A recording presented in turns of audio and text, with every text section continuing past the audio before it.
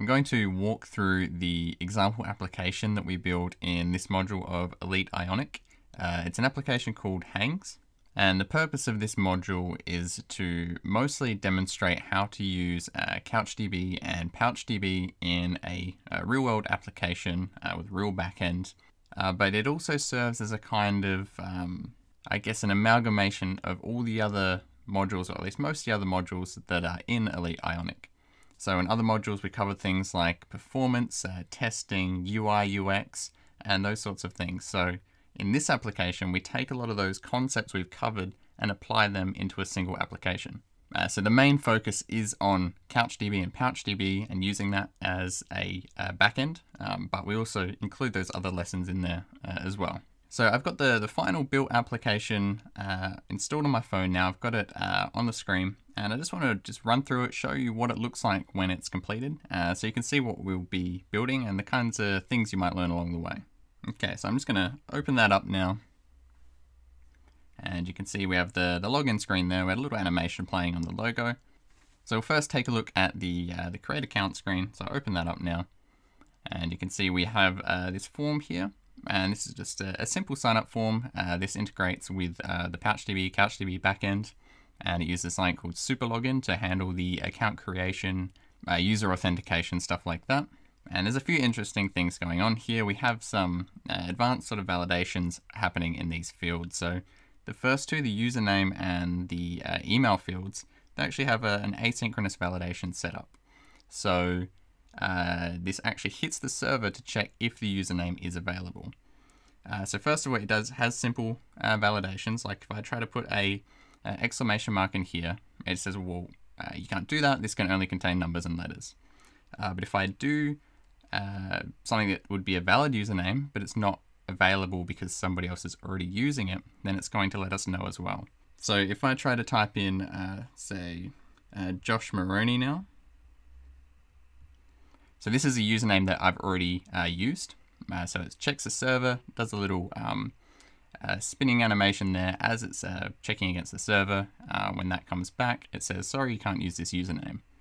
But if I just chuck, say, another letter on the end there, that should be available. It'll check it, and it's fine, and I can move on to the next field. So the same thing there happens with the email, and the password and confirmed passwords also have a special validator to make sure that they match.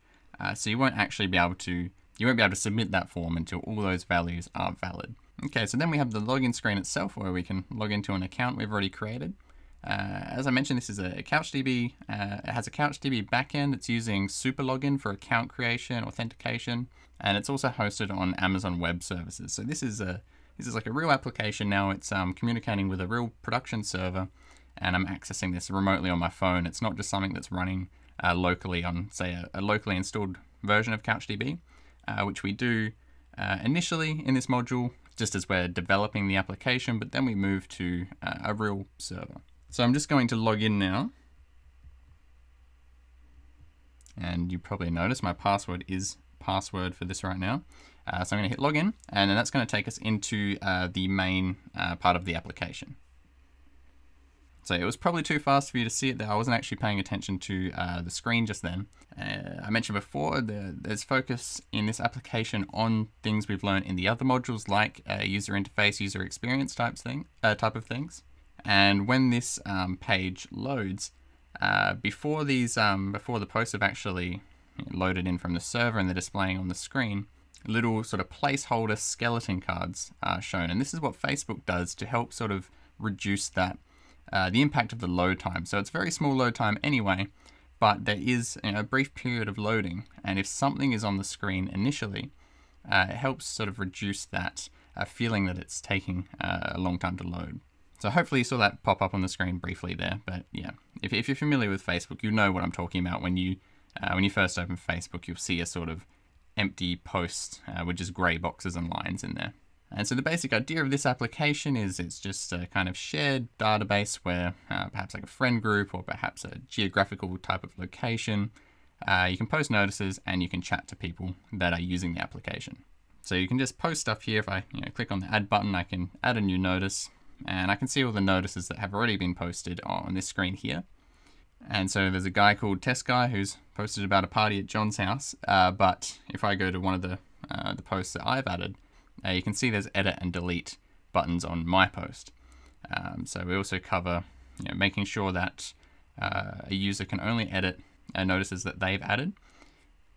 And so we do that partly by changing the user interface to only provide those options to people who created the notice. But we also make sure that those rules are enforced on the backend in CouchDB using validate doc update functions. And that's all stuff we'll get into eventually in this module. Then we have the chat section here. So just very simple kind of chat UI here. As you can see, I've got a bunch of sort of test messages up there. And we're using the live replication of PouchDB and CouchDB. So anytime that anything, whether it's a notice or a chat, is added to the database, that's going to be replicated and appear here live. And so on this screen here, I can just type, we'll type literally whatever. I can post that. That pops up there for me. But if Test Guy had his application open right now, that's also going to sync to his database, and that's his local PouchDB database, and that's going to appear on screen for him. Another thing we implement is a kind of, remember me functionality. So once you log in the first time, as long as you have an active token, it's going to automatically log you back in when you come back. So let's say if I were to close this application now, and we'll close it completely. If I open it again, you can see it went to the login screen there initially. It checks to see if we have a valid token available. We do, so it just chucks us right into the application. But another really cool thing is that since we are using PouchDB and CouchDB, all the data that's stored in the remote CouchDB database, or rather not all of it, just the stuff we want, can be replicated to our local PouchDB database. So the data is stored on the device itself. And this allows us to access that same data offline. So when we don't have a connection, we can work with our local database.